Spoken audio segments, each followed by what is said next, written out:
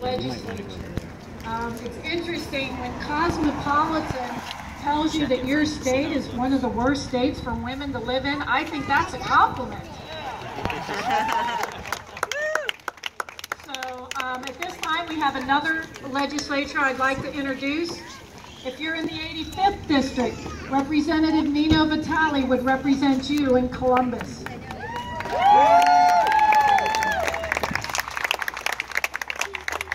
Nino, also extremely pro-life, always is a voice for the voiceless in Columbus. Day in, day out, you will find Representative Vitale speaking for the voiceless. So at this time, Representative Vitale, thank you for coming.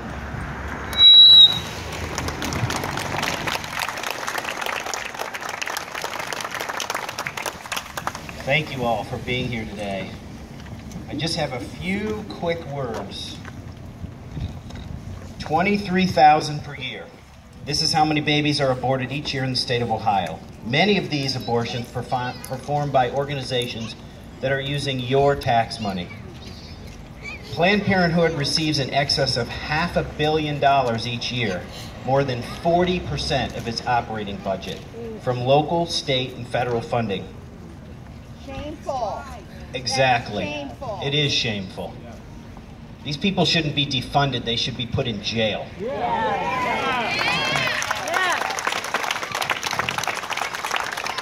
A few things you've already heard. Gator, the president of Planned Parenthood's medical director, a top-level position, is seen haggling and negotiating over prices for baby parts with great amusement.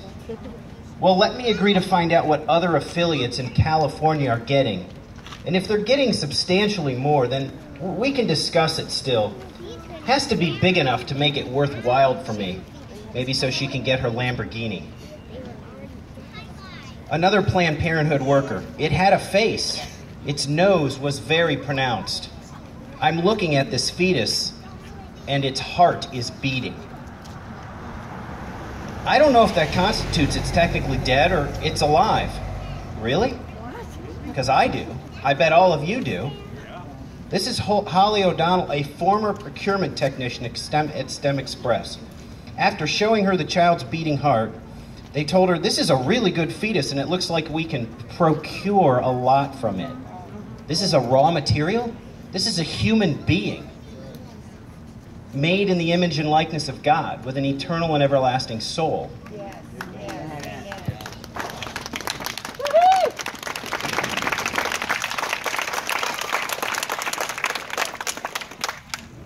Farrell added that she found dissecting aborted babies sickening on some levels, but it's fun.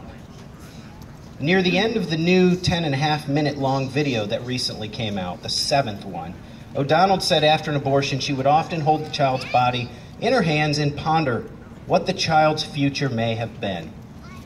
57 million we're approaching? 57 million. And we're worried about Cecil the lion. So the speaker before me mentioned the elected officials. And a presidential candidate was asked this past week whether he respects Roe v. Wade. He said, Republicans focus too much on abortion. Obviously, it's the law of the land, and we live with that law now. Slavery was the law of the land. I don't live with that law. I haven't lived with that law for the over 13 years I've been fighting for the voiceless. Really, we focus too much on abortion. Well, what's more important, spending and debt? How about national security or immigration? Healthcare, tax reform, the Second Amendment, judicial overreach, education. These are extremely important to me. But I'm going to change the game and put the presidential candidate in the womb. Now what's most important? Are you worried about the border? Are you worried about your firearm rights? I'm an NRA instructor. I care deeply about that. But if I'm in the womb, now what's the most important thing? And who's there to defend me and my rights? 1963. Heard of a man named Martin Luther King? He wrote letters from a Birmingham jail, and he said, since we so diligently urge people to obey the Supreme Court's decision, 1954, outlawing segregation in the public schools. At first glance, it may seem rather paradoxical for us to break laws. How can we advocate breaking some laws and obeying others? The answer lies in the fact that there are two types of laws, just and unjust. I would be the first to advocate obeying just law. One has not only a legal but a moral responsibility. Conversely, one has a moral responsibility to disobey unjust laws.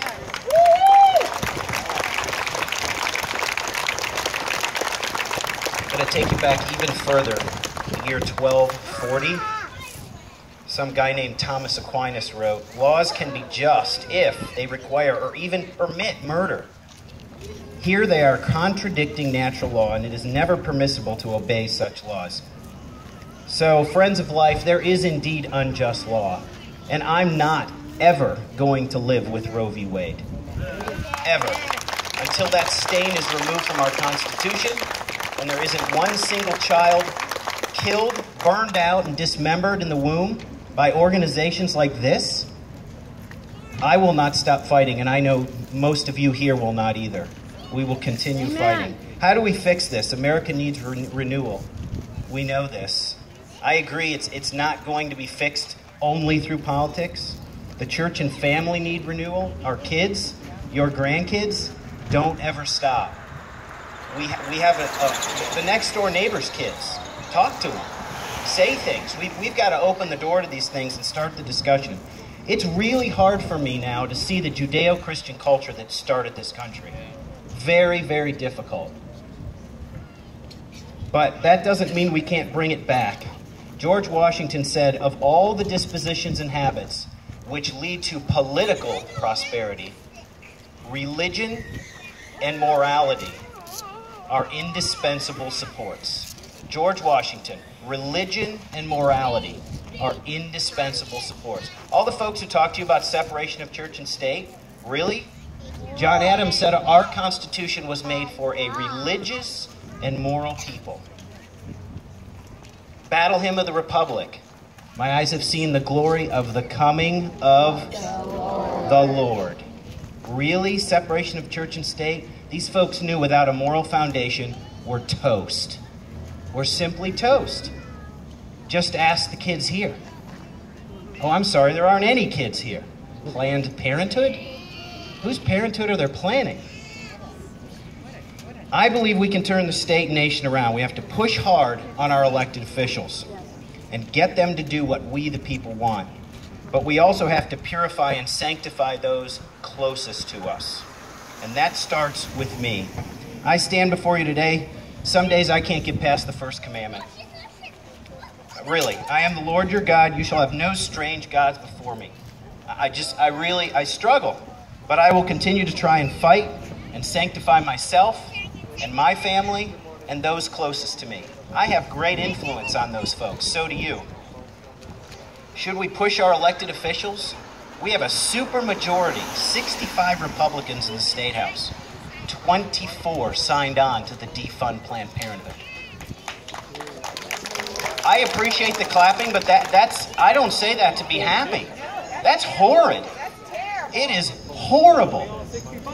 That's right, it should be every one of the 65. We're only asking for no taxpayer money to go to these folks. And like I said in the beginning, that's not good enough for me.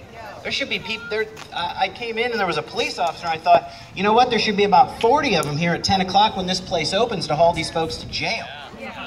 Forget taxpayer funding and defunding. Yes.